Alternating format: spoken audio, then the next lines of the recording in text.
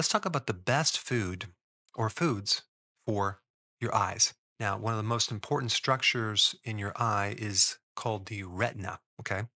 Now, the retina is optical tissue. It's in the back part of the eyeball. It's not just a small part, it makes up the good portion of the back part of your eye.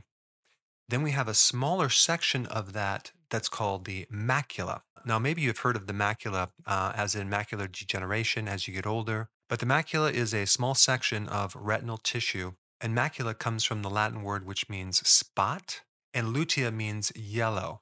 So it's like a yellow spot because you have carotenoids in that area, which are, it's kind of like a pigment that is photosensitive. So it responds to light. Now, the retina is like film in your camera. There's a lot of different receptors.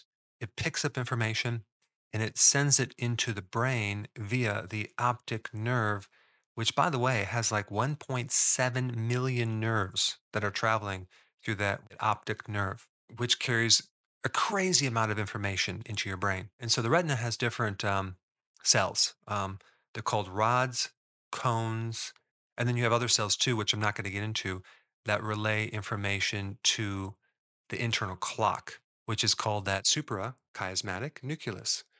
That is your internal clock. And that clock is regulated by light and darkness via your eyeball. And so you have rods and cones. The rods help you see in kind of dim light, and also they're responsible for the peripheral vision, versus the cones are more central vision, and they respond in light and allow you to see finer details.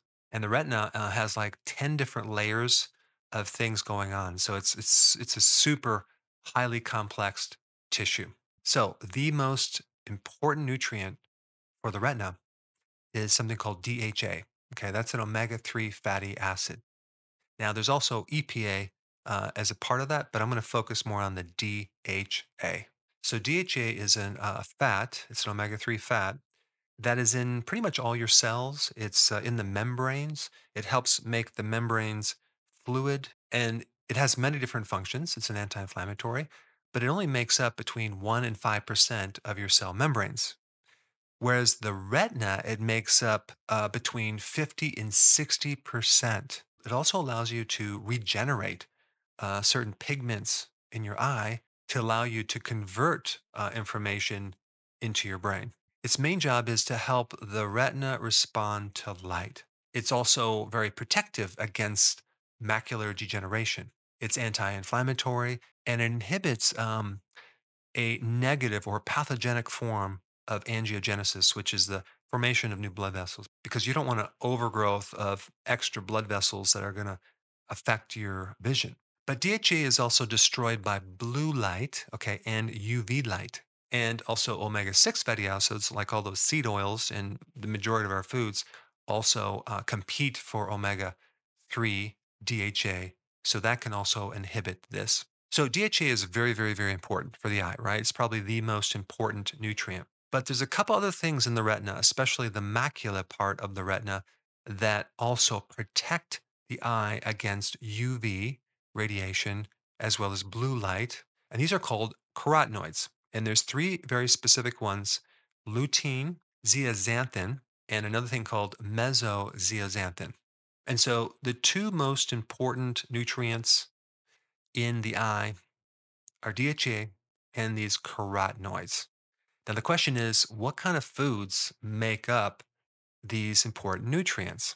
You're going to find the best source in oily, cold water fish, as in tuna, like especially bluefin. Bluefin has like 5 times the amount of DHA than other types of tuna. But you also have salmon, herring, cod liver oil, oysters, sardines, and grass fed beef.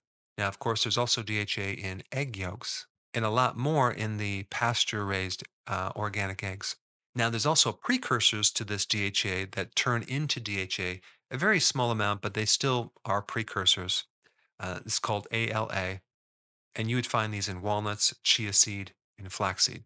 So, those are the foods primarily for DHA. Now, what about these carotenoids? You can get them in dark leafy green vegetable like kale, and salads, etc.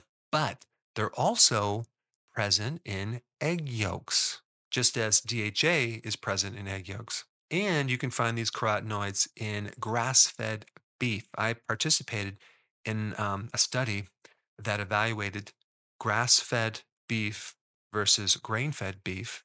And apparently, my cows had 3 times the amount of phytonutrients than other farms in the United States, probably because of the mixture of plants that my cows can eat. They don't just eat a specific type of grass, there's all sorts of weeds that they eat. So I've talked about that in a different video, which I'll list down below. But a certain zeaxanthin is called mesozeaxanthin, is also found in shrimp, fish, and of course, those egg yolks. So, out of all the foods that you can eat, those foods that I just mentioned, they're going to be the best for protecting the eyes. And of course, it's also important to mention the opposing part of this, which is avoiding omega 6 fatty acids, which is really difficult because it's in all of our foods, as well as high levels of sugar, which destroy the eyes and create all the oxidation and the free radical damage that increases the need for the carotenoids and DHA. And for more information on that topic, you should probably watch this video right here.